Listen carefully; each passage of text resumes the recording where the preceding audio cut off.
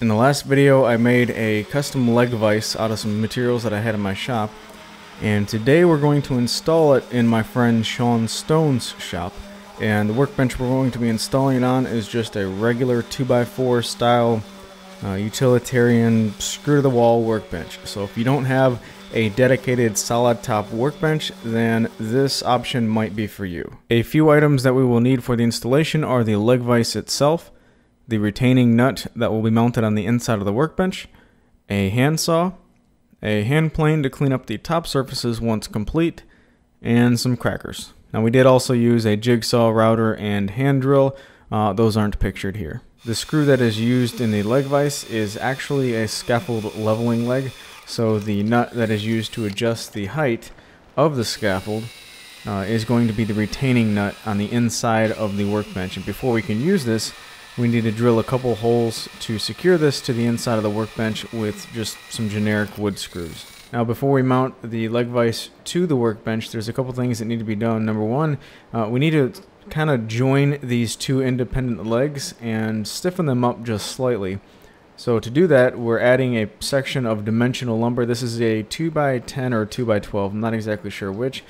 And it's just going to be secured with screws to the independent legs behind it. 3/4 inch plywood was used as the workbench top, which is fine, but it overhangs the base assembly by just a little bit, not quite 3/4 of an inch. So to make this whole process just a little bit easier and make everything line up, we don't necessarily need to shim the entire base to match the overhang. Instead, we're going to add a front jaw to the vise, and to do so we need to remove just a little bit of material on the plywood top, just where it overhangs the base where the vise will be. The start and stop faces of this particular cutout were established with a handsaw, and then the rest of the material on the inside can be rough cut with a jigsaw, and then we wanted to use a flush trim router bit to clean up the back face, but it didn't really work out as planned. The flush trim router bit that we used was pretty small in diameter, and the bearing ended up gouging into the 2x material, the frame material below the plywood top, causing an uneven cut surface. It wasn't the end of the world because all this is going to be covered up by the rear jaw of the vise, but better results probably could have been had we had access to a larger diameter flush trim router bit. Here you can see why the top needed to be notched out, and that's for the rear jaw of the vise.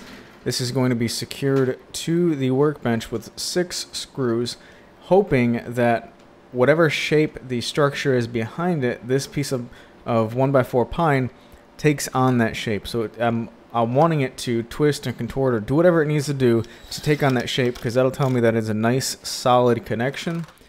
And I'm making sure that the screw heads are countersunk below the surface by quite a bit, because if this thing does twist, which it did, then I can come back with a hand plane and plane the surface nice and flat so that when the front jaw is closed, there's not going to be any gaps. It's going to be a nice, consistent, solid connection throughout all of the clamping area. After some careful measuring and marking, the screw hole can be drilled out, and we positioned this so that once the vise is closed, the top of the vise will be a little bit proud of the top of the workbench surface. It's better to be a little bit proud and then plane it nice and flat than it is to be a little bit low, and you can't add material to make the height the same as the top of the workbench.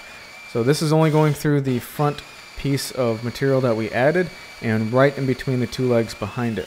Once the hole is drilled, we can install the vise and thread the nut on from the back side and then secure the nut with a couple wood screws. The leg vise that we are installing is modeled after the leg vise that I use in my shop, and to prevent the bottom side from racking, I have a wedge that I kick left and right. This varies the thickness in between the bottom of the leg vise and the workbench leg. Sean's not going to use a wedge, at least not today. Instead, he's just going to shim it as needed with a couple pieces of scrap material. And the second thing that my leg vise has is a block of wood, some type of pin or rod, whatever you want to use, that will go from the leg vise itself to the workbench. And what this does is it prevents the front of the leg vise from rotating clockwise as you advance the screw of the vise. That's all this does. It's just a block of wood secured to the side of the leg vise. In Sean's case, we had to notch out a little section of the interior part of the workbench that we just built up, and we just secured a scrap piece of wood in to fit inside this notch. It's nothing fancy. Its only purpose, again, is just to prevent the vise from rotating clockwise as the screw is advanced. Once everything is installed, the vise should retract and advance very easily with one finger and provide way more clamping force than what you'd probably ever need. Only thing left to do is clean up the top surfaces, making sure everything is in line, and then the vise is ready for use. This project is inexpensive, relatively easy to make, and can be adapted to pretty much anything with one solid leg and a solid foundation of some sort, whether it's a typical heavy-duty solid body workbench that's freestanding in the shop, or something like this that isn't necessarily large in mass but does have a solid foundation and is secured to the wall. Now, as I said, this was made for my buddy Sean Stone in Sean's shop, and if you'd like to see the first project that he made utilizing this vise, then check down in the description below for a link to click on to Sean's channel. While you're there, be sure to subscribe. He makes a lot of pretty cool stuff. And thanks for watching. You guys take care and have a great day.